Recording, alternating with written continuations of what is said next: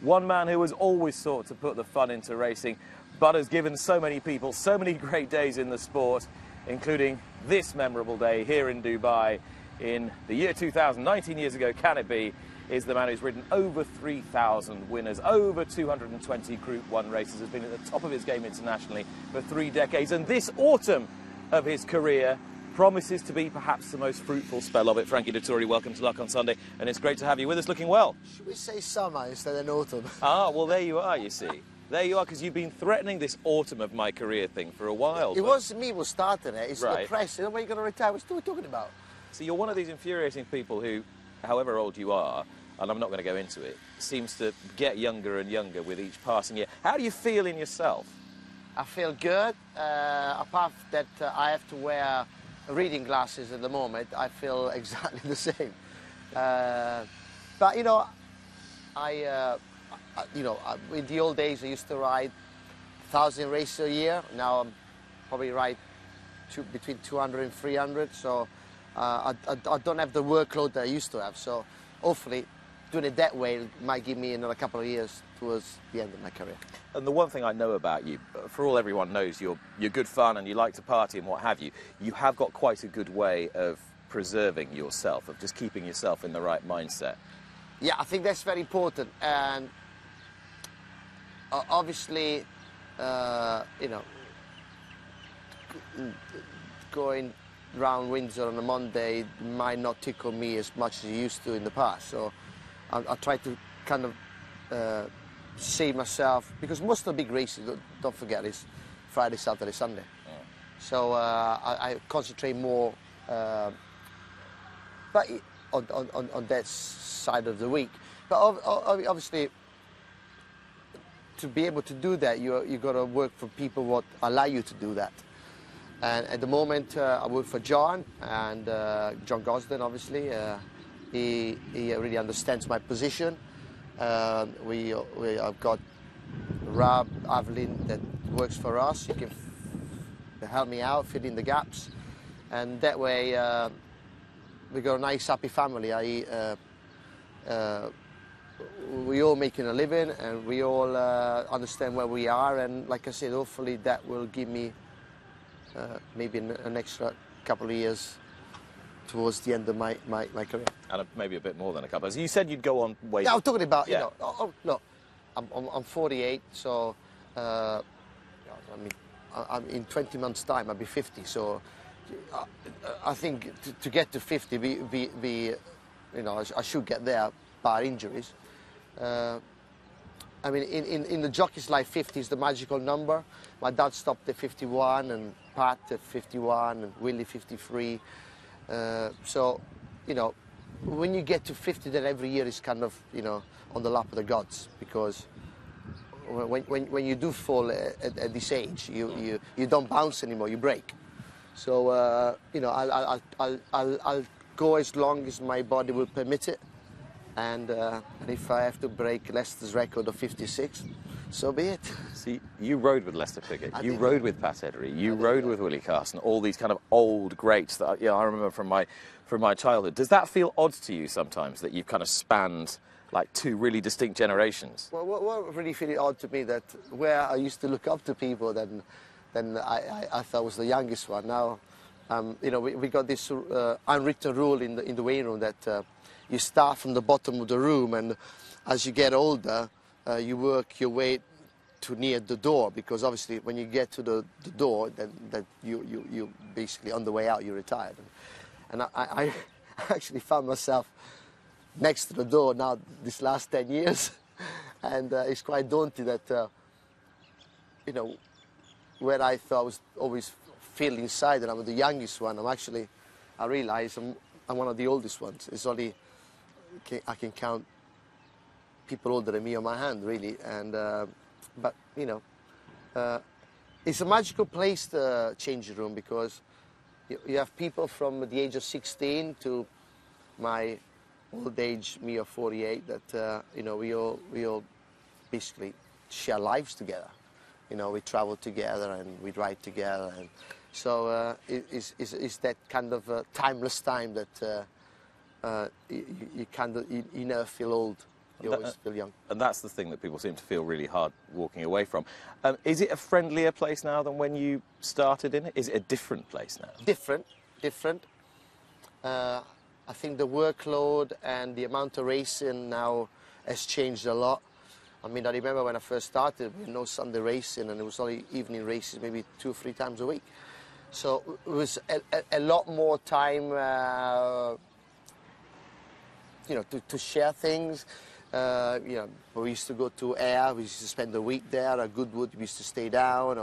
So all the major meetings, we used to kind of gather together. And in this day and age, you know, if, for example, if you're at York for the EBO meeting, there'd be people jumping in the car and rushing off to Thirsk or Wolverhampton at night. So the workload for the jockeys now is more, and it's kind of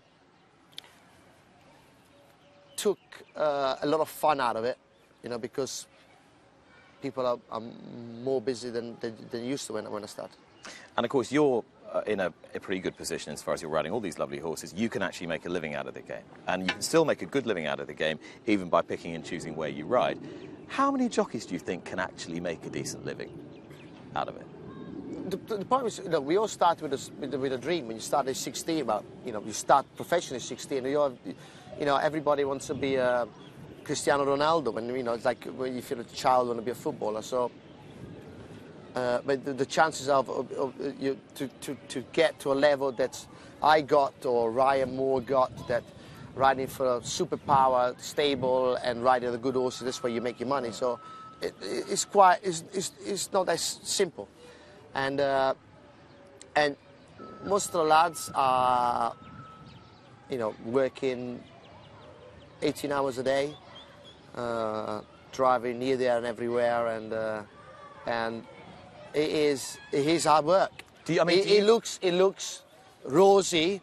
Everybody looks at me and says, well, you ride all the good horses, you win all the big races. But, you know, I'm like I said, myself and Ryan at the moment are the one what actually in this privileged position. But, you know, then all the other people are really, they have to work hard, and it's not as rosy as people think. You know, we're not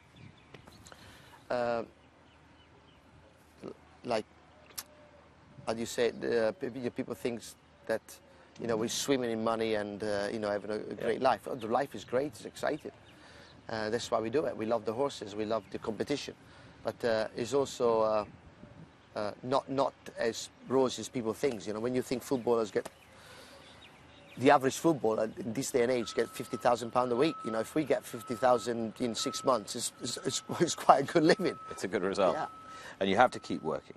Does this period of your career give you more satisfaction because I'm not saying you hit the bottom, but you went pretty close to it after the relationship with Godolphin ended? Does it give you more satisfaction because you've got yourself back up from an unpromising position? Yeah, yes. Yes, yes, because I was almost forced to retire when I didn't want to. I was only 44, and you know, I have to say big thanks to Sheikh Johan, he gave me a lifeline, and then obviously John. Well, you know, I went the full circus because I started with John in the early 90s and went to Godolphin, and I went back to him, and I don't know what it is. I don't know if he trains the horses to suit me or I ride the horses to suit his training, but if this last 4 years together, I mean, what we haven't achieved together, you know, you must say, well, coincidence, but I think, you know, with the length of time that we did so great, I don't think it's just about coincidence. You know, I think it's about chemistry, and I don't know what it is. I can't put my finger on it, but you know, maybe going back of, you know, Leicester and O'Brien or Swinburne with Stout, or it's just an understanding. Yeah, correct. So I don't know what it is, but it works. You're both quite strong characters. You're both quite vocal characters. Who do you think takes the lead in the relationship? John can be very strict and how do you say it? Very particular in the mornings, Well, that's why it probably makes him so great. But then in the other end, when it comes race day, is probably the calm and most philosophical and most reassuring person to ride for. So he balances it out, and you know. So you know, we give each other's opinions, and but you know, we get on. And where actually 25 years ago I used to look at him as a father figure. Now, you know, he's made an amazing impact on my career. Now it's more of an old friend. Yeah. And you know, obviously, you know. And he does. I've noticed he doesn't mind giving you a little dig occasionally, oh, yeah, even always. in public. Like when I'm actually just looking over your shoulder there, on the video wall, and that was Stradivarius when he won the Gold Cup, and he did give it that. I've just reminded the Italian that it's not all about him, you know, it's about the horse as well. So then for the rest of the season, you're busy doing this to the horse. You've obviously got enough of a robust relationship to give each other a bit of stick if you need to. Yeah, well, John is, you know, he's not there because he's a fool. Obviously, he's a very clever man. He's an amazing trainer, but you know, he knows how to play me. You know, he knows where to give me a lift or where to give me a kick up the bum. So, yeah, he's definitely got my number anyway. And of course, you're the public face of Frankie Dettori is someone that is up and smiling and enjoying it. And you do enjoy the sport, don't you? You do genuinely have fun while you're working. I think that's very important. But first and foremost, we all in this game because we love the horses, we love the competition, and it's our life. You know, I find myself going to the stable, even if I don't have to, about 3 or 4 times a week, because you know it's your life. You become attached to them, and you know, horse got a sixth sense, and we are privileged to be part of it. It's no more a job anymore. It's actually a way of life, and people think we just get on the horse and make him run as fast as they can and get off and go home. You know, it's more to it than that. You know, you have a rapport with the horse, all of them, and that's why we do it. I'm not suggesting you're getting soppy or sentimental as time goes on, but do you feel like closer attachments to the horses as time goes on? I think for 2 reasons. Obviously, when you start, you have lots of ambitions. You want to be champion apprentice, you want to be champion jockey, you want to win this and that. Lucky for me, in my case, I managed to do everything, all of that. And now it's no more like doing it because obviously it's my livelihood. I still have to send kids to school and make a living. And a lot of them as well. Yeah, but it's more, I don't have the pressure of convince myself I'm going to try to win this and that, because luckily enough for me, then I managed to win most of the things that I wanted to do. So now I'm able to take a step back and really, really enjoy this last few years that I've got to, because I don't have the pressure of achieving things. I don't know if that makes sense. It does. It makes complete sense. The pressure's off, and that means you can enjoy the horses for what they are a little bit more. I'll be honest with you, I think that's why perhaps results are better now than before, because sometimes when you force things or issues, try to make things happen, that's when you mess up. Now that I'm able to take a step back, kind of result of things come to me easier than doing this way than when I was younger, tried to force the issue. I mean, was there ever a period where you actually thought you weren't riding very well? Of course. Obviously, when I left Godolphin, it was the 18 months period that I didn't have a job, and it was quite scary that I never felt that in my life, that I could see my body doing things. My mind wanted to do something, but my body was doing something else.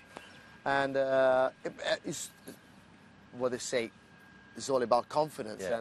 And I guess at that moment, my confidence was rock bottom, and I could see my body doing things that my mind didn't want it to happen, and so yeah. It's weird, almost like an out-of-body experience. You could almost see yourself doing something wrong and couldn't correct it. Yeah, you could see it.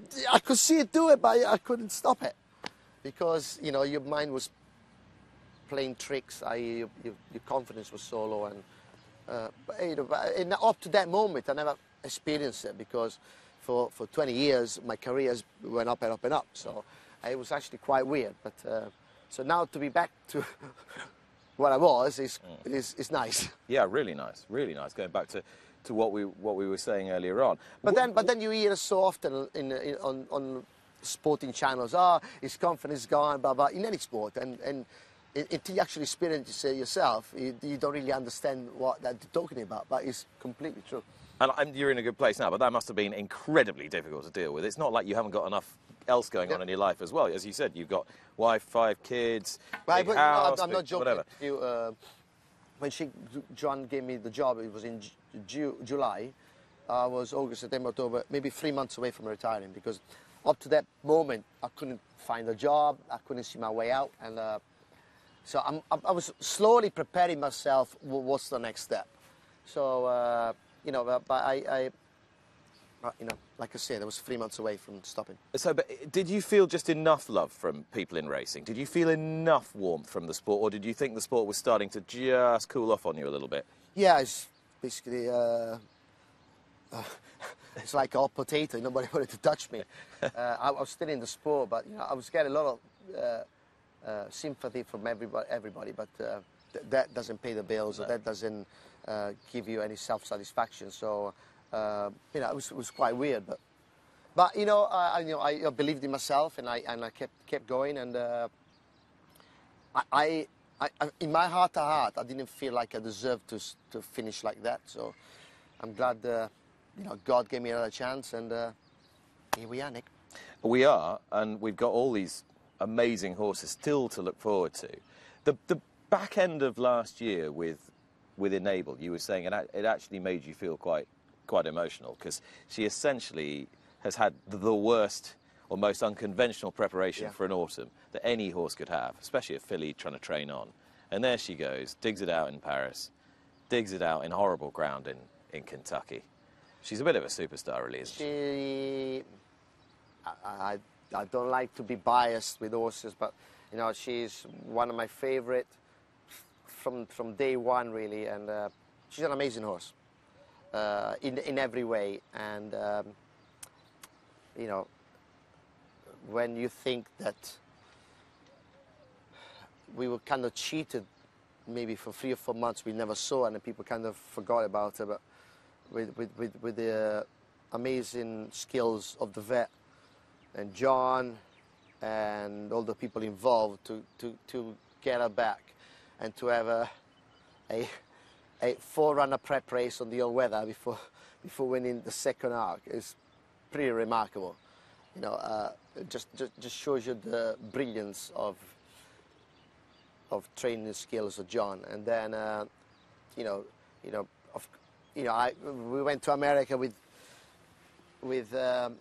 great expectations, but you were there. It was always in the back of my mind that no horse ever done the arc in the British Cup. I came close with Golden Horn, and so to do that,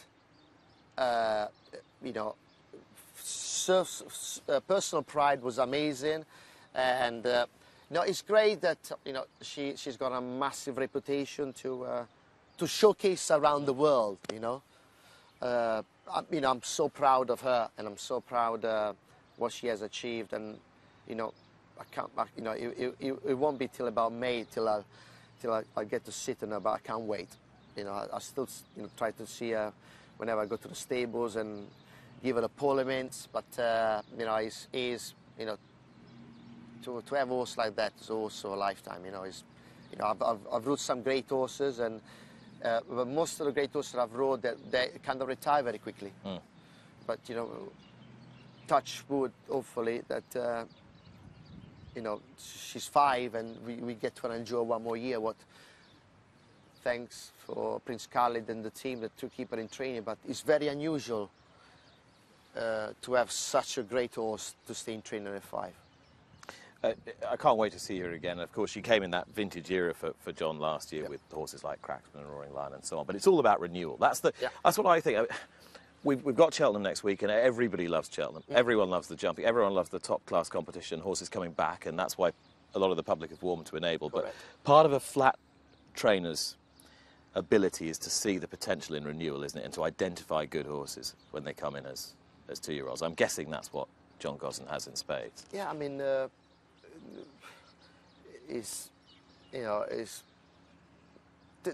they don't arrive as superstars. You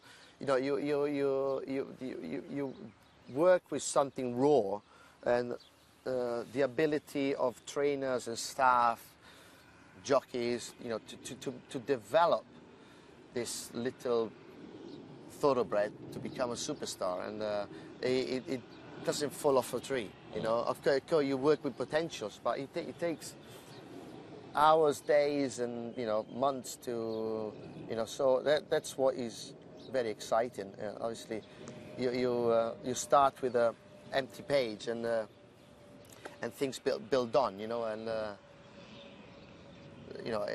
So that's what so exciting about our sport. That you never know, what you're going to have in the basket. The next superstar. Don't look at that basket. You're not going to get much out of there, I can tell you. This is not very appealing. So that's the fascination about our sport.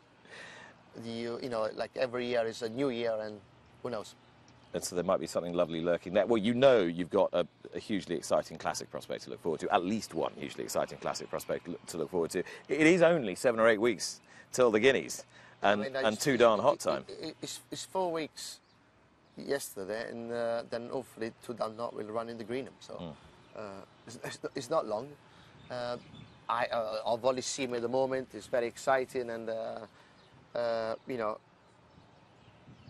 When do you get allowed to sit on him again?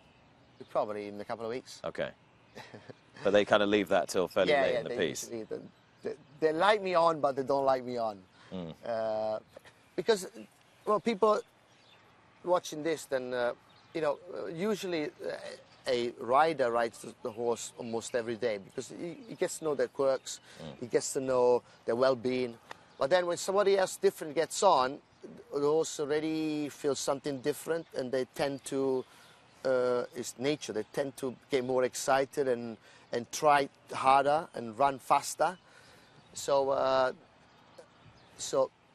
the good side when a jockey rides it, you get better feedback, but the downside is that sometimes you tend to work the horses too hard, and then you might leave the race in the mornings, and then they turn up at the races flat. So it's a catch-22. So that's why I don't ride him too close to the race, but I don't ride him too early before the race. So usually in the middle. We've seen with our own eyes that he's an exceptional horse. The clock has stopped several times to tell us that he's an exceptional horse. Is there anything you think you can layer on top of that from your perspective to suggest that he's completely out of the ordinary? He is, it's rated 125, so he's. I mean, it's all there for us to see. He is. I gotta say, he's the best 2-year-old I've ever ridden. I rode Dubai Millennium. I rode Dubai. He's very much in that stamp. It's quite powerful in front, and I know I'll make you laugh. He moves his legs like Fred Flintstone's, when he gets his legs out of the car, and he moves his legs so quick that even I'm quite shocked how quick he moves his legs. Fred and Wilma driving the car. Yeah, when he gets his feet out of the car. Yeah, that's how quick he moves his legs. So it's not about the size of the horse or the biggest stride. It's how quick they move their legs, and he moves them really quick. It's how well they can do a Fred Flintstone impression, and he can do it pretty well. He's just one of a whole load of exciting horses. John's got Calix, of course, and a whole load of other 2-year-olds. Calix is obviously a little bit fragile because we haven't seen him since the Coventry, but he could be a hell of a horse. Yeah, he's very quick. I only rode him once, and his form is red hot, and I've been seeing him in the morning. He looks amazing.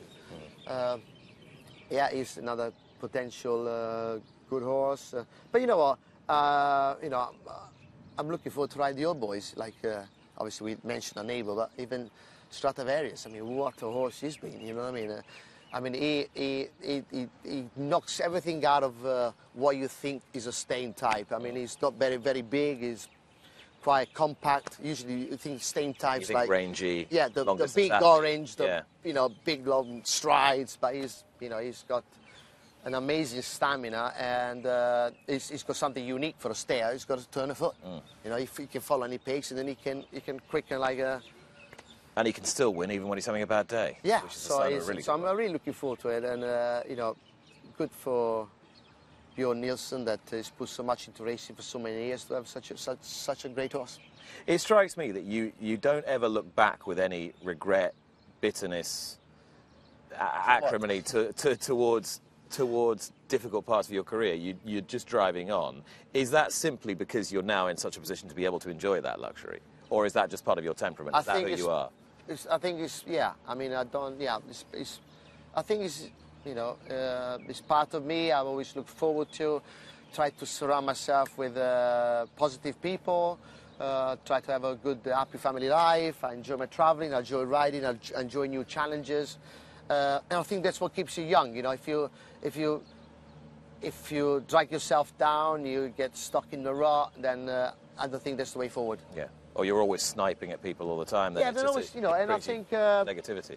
Yeah, correct. And also, yeah, I think traveling, it plays a big part. I like to ride in different parts of the world, and it keeps me young. And the other thing, and you can correct me if I'm wrong, you enjoy company. You don't. Yeah, correct. And it doesn't really. No. You're not too discriminating. Like you love talking to people. Yeah, I do. I don't think you'll ever catch me, sitting home reading a book. I always, I need to feed off people. I need to be, You just feed off good energy. I do. And then, if I would say any different, I'd be lying to you. I enjoy the big stage. I enjoy the crowd. It's part of what I do, and it makes me ride better. Is there an ambition? Is there something you really long to achieve that you haven't achieved yet? Or you've pretty much done everything you need to do? But look, if we single out races, obviously I never won the July Cup. I love to win that because I'm from Newmarket. I never won the Melbourne Cup. Michelle painted me last time, and I'm getting ripped from the boys because I got beaten by a girl. But in fairness, she rides very well.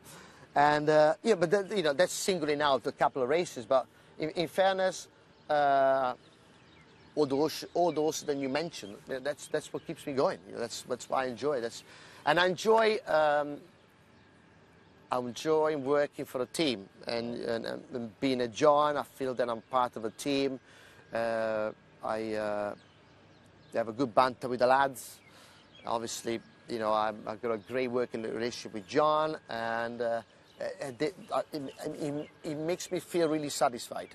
That's what really makes me enjoy, because when we do win a big race, I feel that we're all part of it, and that's very important to me. Thank you very much for coming and chatting to us. I know this place is like a second home to you, Dubai, and you've had many, many great moments here and at the other place when it was still going. And you're off to Bahrain this week? I'm riding in Bahrain on Friday for the King's Cup, and then Saudi Arabia on Saturday. Then I go back home, hopefully get my legs across too damn hot, and then I come back for the World Cup. So, lots to look forward to. I know that it's all about Cheltenham this week, and then obviously the Grand National, but that it won't be long till we be in action. And it's great that we've caught you at a relatively quiet moment to be able to catch but up. when you say to me, come to Nick Lock on Sunday, whatever. Well, no, can I just start? It started with, can you come and do the show on Sunday? Immediately the response back, sorry, no, I'm in Dubai. And I'm like, so am I in Dubai. What a nice place to do it. Top man, thank you so much. Thank you. Frankie Dettori, my guest this week, my special guest was you. My thanks also to Tom Stanley, to George Baker, and particularly to Amma Abdulaziz. Thank you for watching. It's been an unusual programme, I'm sure you'll agree, but a very rewarding and enjoyable one, certainly for me. From me, from Mr. Dettori, and from all the team out here in Dubai. See you tomorrow at Cheltenham. Bye-bye.